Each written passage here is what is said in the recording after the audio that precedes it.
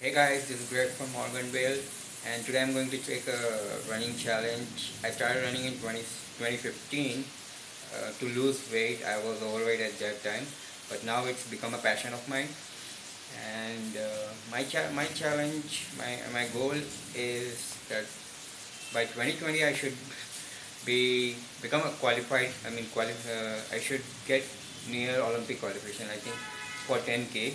I think for Olympic qualification it's 27 minutes 10K, and currently I take more than an hour.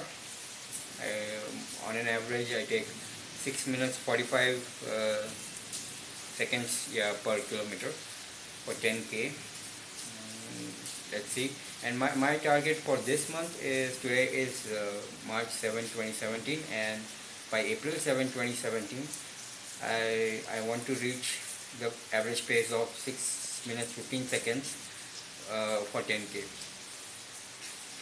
And the tough problem is I'm new to this city, and I think this is the rainy season. It's raining now.